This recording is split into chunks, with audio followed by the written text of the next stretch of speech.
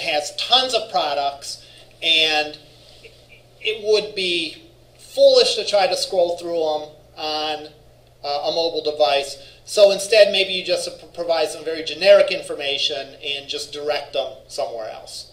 Can anyone think of another example?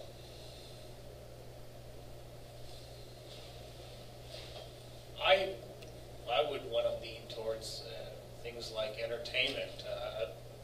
I'll say Vegas off the top of my head because, for example, a nightclub site, it is, I would think for the mobile device, it would be short and sweet, where we are and what's the special du jour. And okay. All right. That definitely makes sense, that example. In other words, can maybe you make a more general observation? That's a great specific example. Can you generalize that a little bit? What's different about the desktop user of that casino site than a mobile user? I would think a mobile user is essentially planning things on the spur of the moment, so they're not. Right. Yeah. All right. Want to add to that? In a nutshell, they have different goals. They have radically different goals. All right. So you visit a mobile casino website. Maybe your goal is, gee, I've had a few drinks. I can't remember where the hotel is. So let's look it up so I could ask for directions. Or maybe, gee, here's these restaurants around here. What has the best special today? Or something like that. You're liable to have some very specific goals due to the fact that you're using a mobile device. Due to the fact that you're using a mobile device, you're on the go. All right? And you're looking stuff up. You're probably not looking for the entire bank of information about that organization. You're just zeroing in on that. Another way to say it is that users have different goals.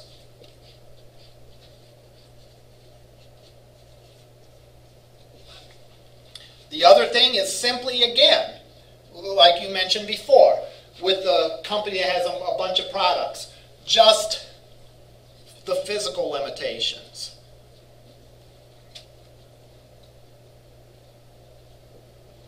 All right? I'll give you an example, and no, I won't. Shoot, I didn't bring my phone. All right? Well, let's see if Yield Emulator works.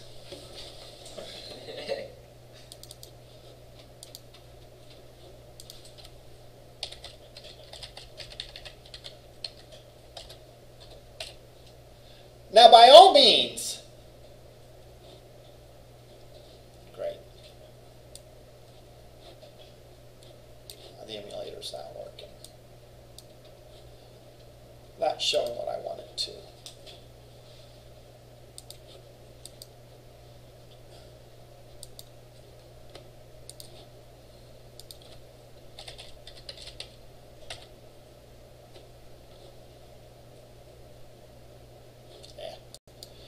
Our very own Lorraine, ccc.edu. If you have an Android phone, I know on my phone it works this way. I would assume on different mobile devices.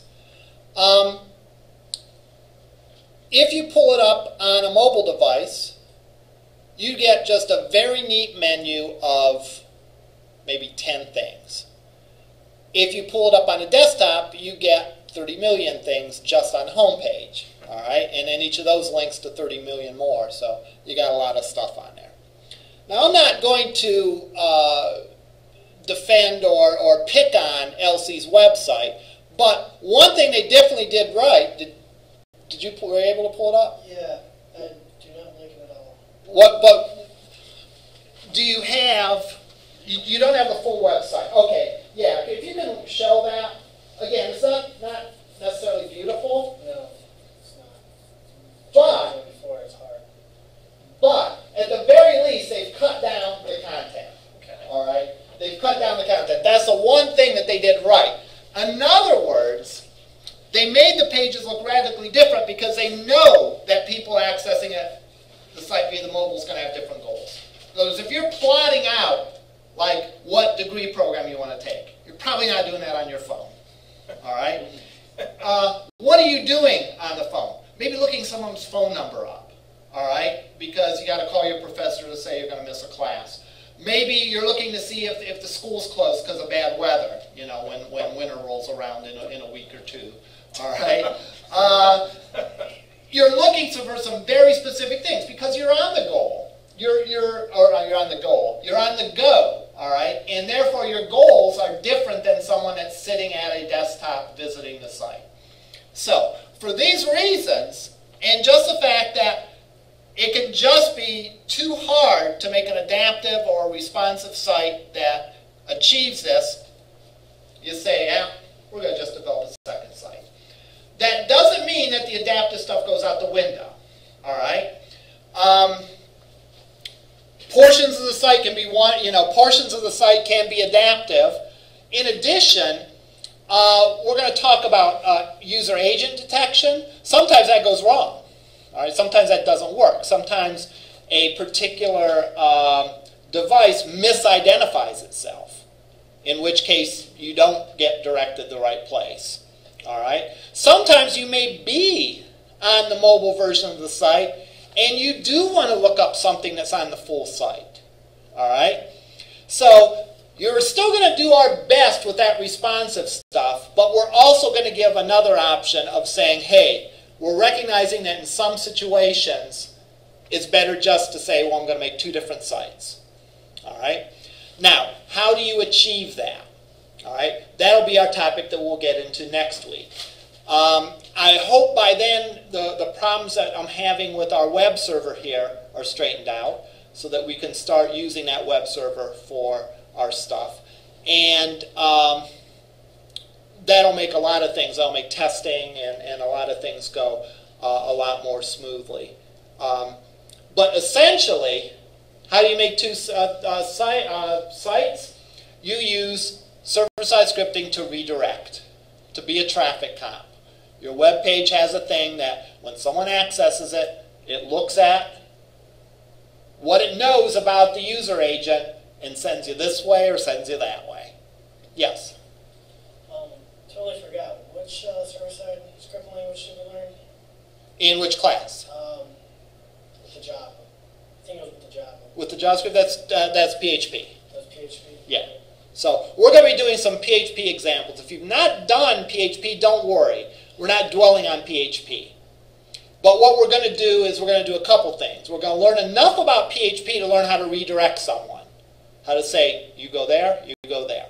The second thing we're going to learn is we're going to learn enough about PHP to learn how we can reuse content on a website. All right? We've done things in classes where we've taken our CSS and put it in an external file. Right? So that way we can apply that on many different pages. Right? Let's say we have a footer on the bottom of our page that's HTML. That says copyright Zellers Incorporated 2012, call 440-366-4796 for more information. Let's say I want that to appear on every page. Well, with just plain old HTML, we haven't really learned a way to do that, right? You'd have to put that code on every single page. With PHP, we have the advantage of being able to take that code, putting it in an external file, just like we did with CSS, and then every page simply points to that file. So, if my phone number changes, I change it one place, the mobile site, the full version of the site, and every page gets updated all at the same time.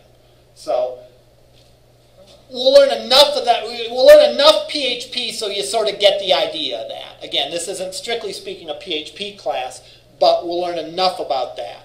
So where we'll pick up next time is we'll talk about PHP and server-side scripting, knock on whatever this is.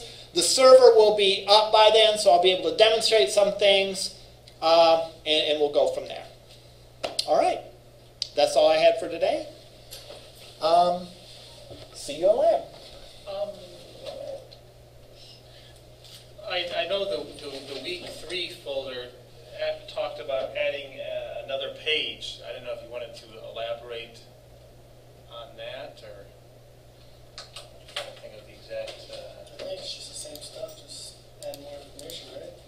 It's another page on a different topic.